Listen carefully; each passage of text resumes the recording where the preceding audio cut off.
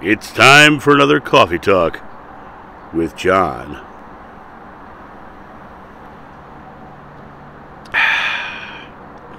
It's officially fall, and I'm on the back deck. It's, I believe right now, 58 degrees or something like that. I'm wearing a sweater. It feels lovely. It's a perfect day to talk about endings and beginnings. Yesterday, I recorded my final episode of Spirit Cafe, and there's a lot of beauty in the way that came to be. And meeting Tamara's owner was magnificent in regards that I saw somebody who just you could feel her presence when you met her. I'm blessed to have found a friend who not only supported me, but I was able to support as well. And that friendship will be lifelong. But there comes points in your life where things must end and new things must begin. Life is about motion. Life is about movement. Because if we're not moving, if things aren't progressing, then things are stagnating. You know, water running downhill in a stream is full of oxygen and life, and it's healthy water. But that same water, when it stops its motion, becomes stagnant and poisonous, and the animals don't even like to drink it, and bugs lay their eggs in it, and it's, you know, stagnation creates illness, creates issues. And Spirit Cafe for me was a transition. It was a transition to get back into doing my spiritual work full time. And I think both Tamara and I knew that. Tamara probably knew it more than I did, right? But the idea of stepping into something new and having to leave something behind is a part of life. It's a part of who we are, you know. I said life is motion, but you think about, you know, people set goals all the time and they strive to achieve those goals, and oftentimes they'll get those goals and they won't feel fulfilled. Well, the lack of fulfillment they're feeling is not because they've achieved their goal and it's done. It's because they haven't set a new one. Because the fulfillment comes from motion. The fulfillment comes from the purpose, from the drive. We're here to experience. And experiences are driven by choices, and choices are driven by beliefs.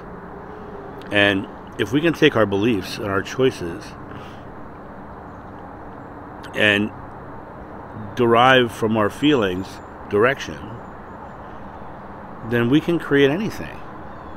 You know, follow what feels right to you. So what feels right to me? Why did I leave Spirit Cafe?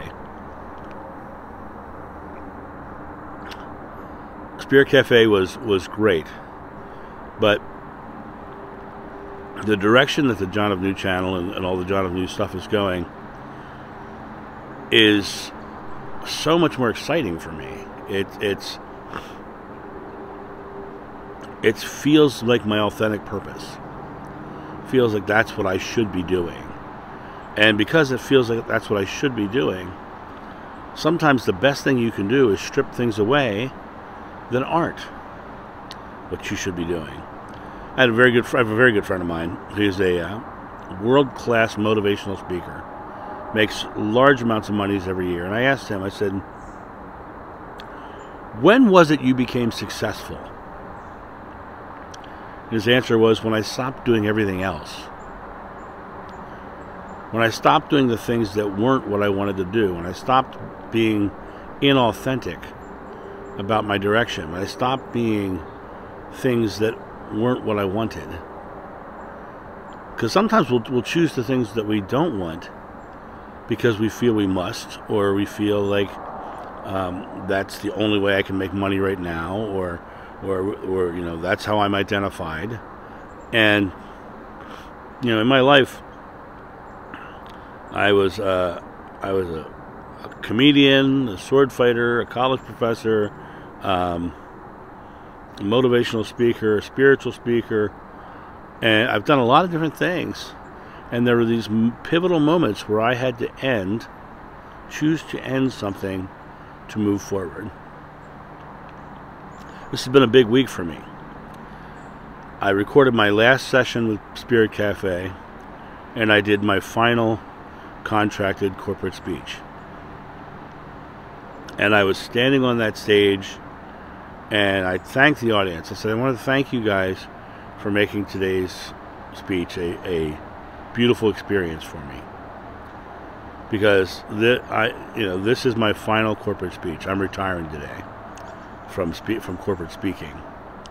And they're like, oh, all right. I was like, but for me, it was so refreshing to say, I'm ending this.